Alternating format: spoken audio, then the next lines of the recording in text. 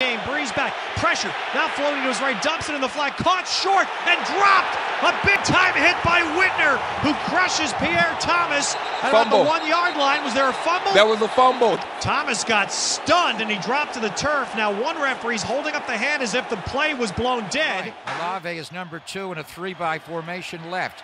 He looks middle, he will throw, Kamara makes the catch, Kamara takes it down to the goal line, he fumbled the ball, and it's deflected around, rolling 3 on the goal line. Who's got it? Charles Omenahue's got it. That's who's got it. 49ers let them get to the 1 yard line and then take the ball away to keep the shutout intact.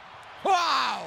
Kamara got popped right on the 1 yard line, and the ball shot up in the air. Well, Hufanga is the one that knocks it out. Without question, I think it was Greenlaw that actually got on it as he's pulling Kamara back. Huff knocks it out with his shoulder pad, and then Greenlaw falls on it on the ground. 49er football.